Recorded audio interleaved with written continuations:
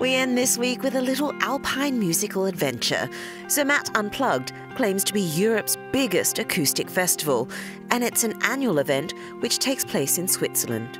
We sent Greg Mckenzie to discover why some prefer their music at high altitude.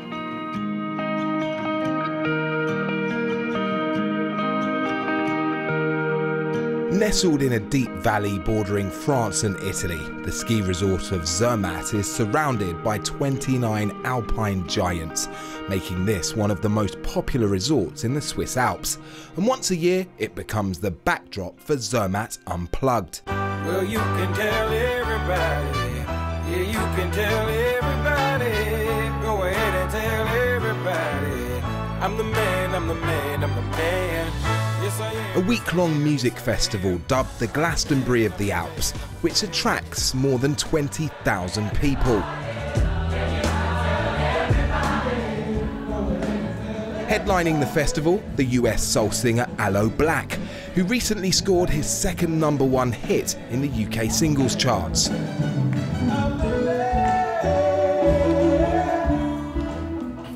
I loved the experience the first time around. I've had a chance to meet with the promoters. They've come to LA, we've had dinner, and just, you know, it's sort of like making a family out of the business, instead of the business coming first.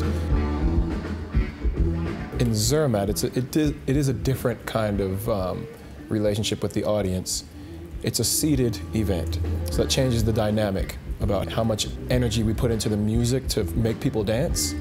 I mean, either way, they're going to be dancing in their seats. The event, now in its 7th year, aims to offer fans an intimate musical experience. Artists perform live acoustic sets, which helps make this event quite unique, setting it far apart from the many other festivals taking place in ski resorts across Europe and beyond.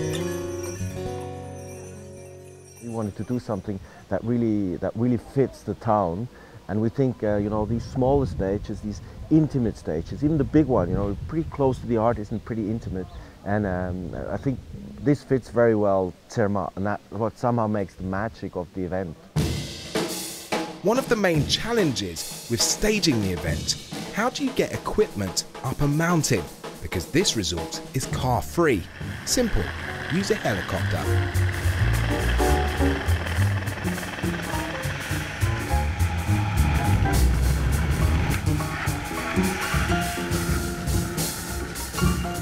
The piano is part of a set for the Ronnie Scott's All-Stars, a 5-piece jazz band from London who are hoping to break a European altitude record by performing a string of free concerts more than 3,000 metres above sea level. We were looking for something a little different from where the jazz club is, which is in Frith Street in Soho in London. And it's warm and cosy and small and intimate. And we thought, well, what might be a little different? So we went for this. We've been to Oman, we've been to Dubai, we've been to Hong Kong. But this is the most left field that we've ever pulled together. Many of the concerts take place in venues in the village and at the lower mountain across 9 stages. Most are in the evenings, allowing you time to spend all day on the slopes, which is what Zermatt is known for.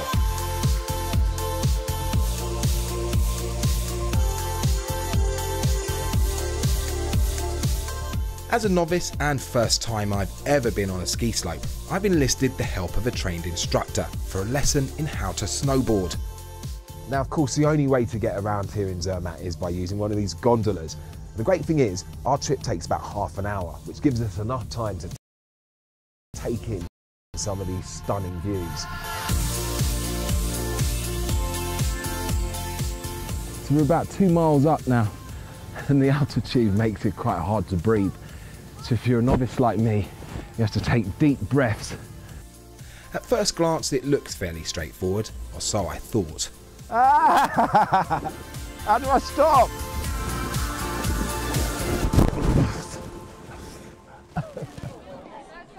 Zermatt attracts more than 2 million visitors a year.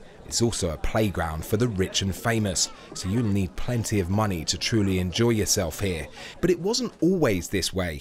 In the early 19th century, the region was known for its agricultural and farming communities. Now, its only industry is tourism. We are now at the end of a long winter season, and usually the numbers drop. And thanks of the Zermatt Unplugged, we have again a very strong week, almost fully booked, and it's definitely a big impact for our local economy. And as Zermatt Unplugged comes to an end for yet another year, the focus now turns to staging and planning the week-long event next April.